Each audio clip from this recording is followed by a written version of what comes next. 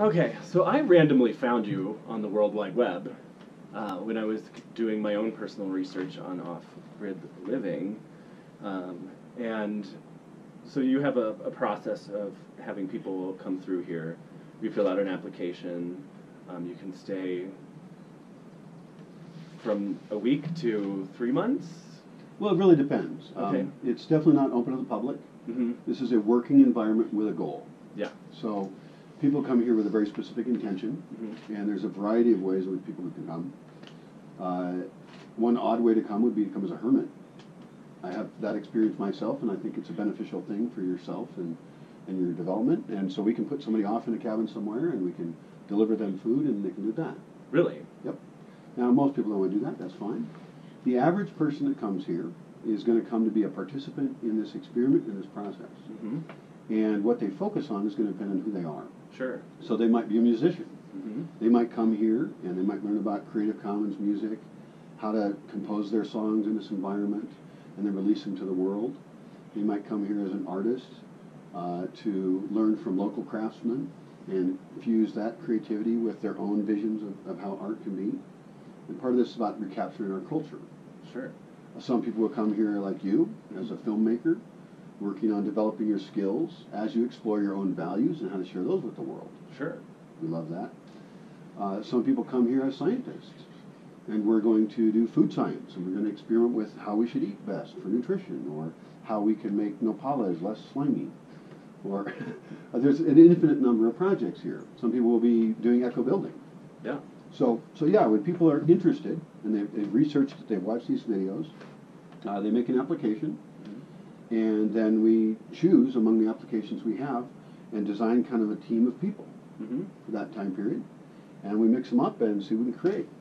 Yeah, I happened to come here when there was no one else here, which was great for me because I get all this one-on-one time with you and really get to see, you know, all the details. And it's pretty amazing just walking around all the different experiments you have going on with food and just art. Like there's a huge art studio where people can do anything from photography to woodworking to clay sculpting to painting. I mean, it's kind of like an artist's dream, and like if I had total access to that all the time, I would totally use it. So yeah, I mean, it's a really unique environment that I think a lot of people would benefit from a lot of ways from. That's one of the things that makes this project really different too. It makes it difficult to understand. Some people think it's unfocused because it has so many different aspects.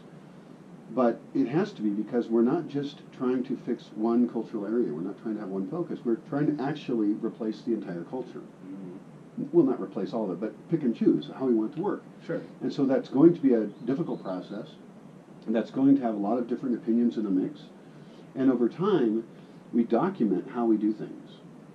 And this gets into another topic we haven't talked about. That's decision making and how a community works. Yeah. Now, in this case, it's a temporary community. It's transient. A lot of people passing through. Mm-hmm. And a lot of it comes from my own visions, from my studies and talking with people and my own experimentations in the past. But the goal is not to have some kind of Brian land. Right. You know, obviously I am the Bosque to a large degree right now. But the goal is to document how we do things, and it becomes Bosque culture land. Mm-hmm. How do we do things in the Bosque? From how we eat, to how we sleep, how we use time, how we interact with each other, exploring different ways of communicating. Every aspect of culture we want to design. Based on effectiveness. Based on effectiveness, based on... We're not saying, like, you have to go to sleep then and this and now, but, like, your body literally works better when you do this. Right.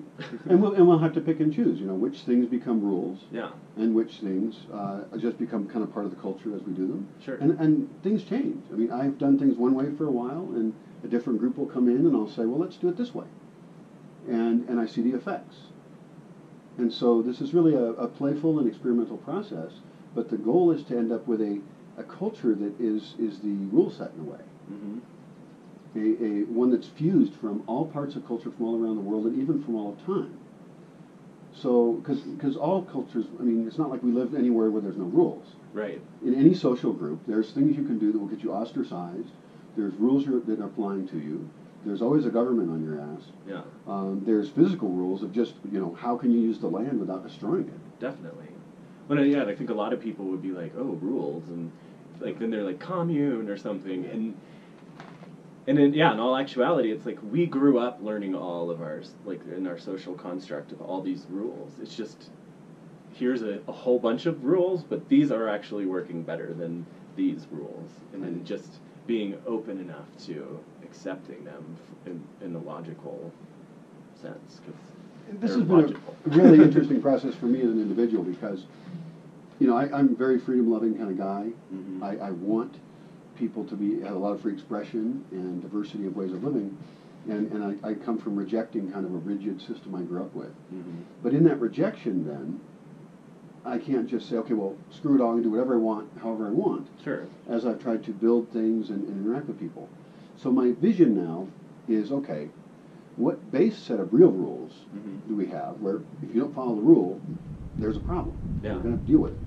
As small a base as possible. Yeah. We want to limit that base so that we actually can support us being able to trust each other, Right. have more freedom above that, more wealth culturally and monetarily even. Where, for example, if we have rules about what happens when I lend you a tool, Yeah. do you then lend it to someone else? Mm-hmm. That would be a rule violation in my view, Yeah. because then who's responsible when it's abused? Right. You know, or if I lend it to you, do you have a responsibility to return it to me in the place where you got it, or do you say to me, oh yeah, I left that over there? You know, Right. and this is a minor issue. All I'm doing is lending you something. Right. But there's 1,000 issues like this. Yeah. You know, how are we going to communicate? Am I going to be sarcastic with you because I think that's funny, but really it's a subtle way of undermining you, controlling you, and bullying you? Yeah. You know, if I don't like your shirt, do I really need to say that? Even though we like radical honesty and being honest, do I really need to mention that? Yeah. Or do I say to the people whose clothing I like because they're expressing something cool, do I say, wow, that's awesome? If somebody's in a costume, do I say, wow, that person's really full of themselves? They just think they're so, you know, the big ego and everything. Or do I say, fuck, they're having a great time. Let's have some fun. Do I support them in being awesome? Yeah. You know? I mean, I would think so. Yeah, I don't know. And a lot of that I think comes from what we've learned growing up in our own insecurities, where we would like tend to judge somebody. We were talking about even costumes the other day and how great it is because it like lets you be free. Yeah, so I say support awesomeness. Yeah, and this gets so basic because I was lucky enough in a way to grow up in a culture that I was very uncomfortable in and had to break away from. Mm-hmm. I didn't have the chance to be normal. Yeah. There's no option. And so I ended up being attracted to people who aren't normal. And really, you'll find a lot of people who are normal don't feel normal inside, and they feel trapped, and they feel judged, and they want to break out of that, and they're afraid. Mm-hmm. Well, I'm here to help. Right. I'm going to give them permission. I'm going to give them validation. We're going to take photos, and we're going to explore art and enjoy radical free expression while we have this base set of rules that keeps us from hurting each other. It keeps us from damaging the forest or people. And so this is this really tricky thing. And where that line is and in which rule is not always clear, but that's a fun game we're working on. Yeah. I mean, it definitely takes awareness, I think. Mm-hmm. You know, you need somebody down here who's aware.